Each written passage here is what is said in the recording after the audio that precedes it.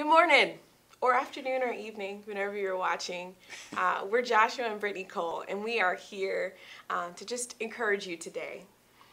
Whether you are new to your faith or you've been serving God for a long time, it is very likely that the debris of life has become significant. And if you're like me, the cares of the people you really love, the things that are going on, there's so many voices. And a lot of times those cares and fears can get in the way between us and God.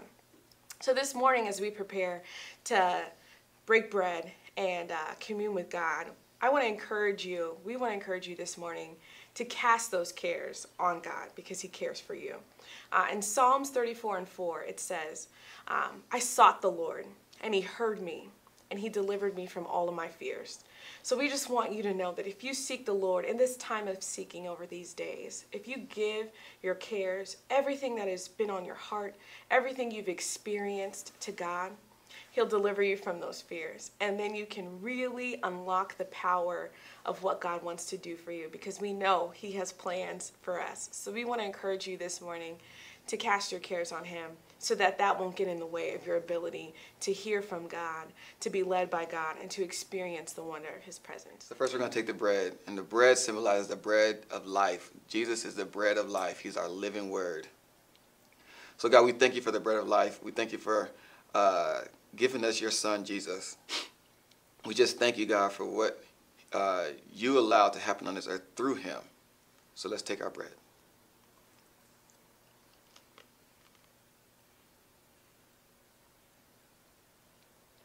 All right.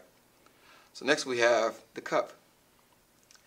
And whatever yours is filled with, this symbolizes the blood. And it's amazing when you think about in the Old Testament, they had to use a lamb that they slaughtered, they killed. But the blood that was left from the lamb, they put it on the doorpost. So that when the Lord passed through, their homes were saved. Well, we don't have to do that. Jesus died on the cross and He shed His blood for us that we may live and have everlasting life. So now we're going to take this cup that symbolizes the blood of Jesus. So God, we thank you for your blood. We thank you for sending your son so that He could die on the cross. He shed His blood that we may be set free, that we may live. We thank you for healing that happens through the blood. We thank you for the blood that also washes away our sins. In Jesus' name, let us drink.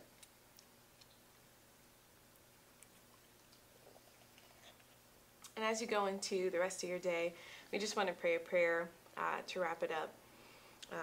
As you're taking these days to seek God, we're really standing in agreement with you all that God is going to do a miraculous work in whatever area that you need.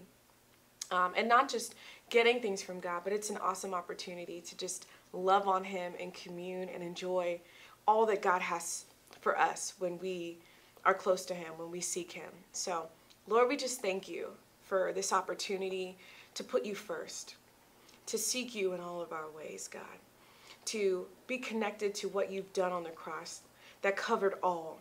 There's nothing missing. There's nothing else we have to do except to be focused on all that you are for us, God. So we just come to you praying for every need, every person in our body of Christ, God, right now, that you would just saturate their homes, their living rooms, God, with your presence.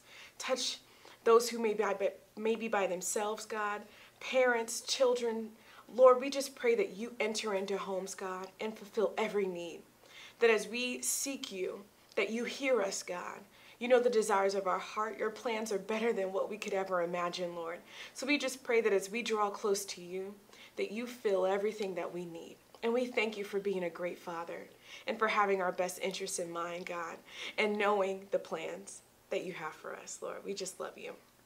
And God, we thank you, God, for this opportunity of communion, to have the opportunity to remember what was done for us.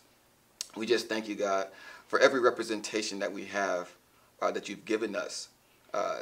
Whether it's the bread, whether it's the cup, God, we just thank you, God, because it symbolizes who Jesus is to us.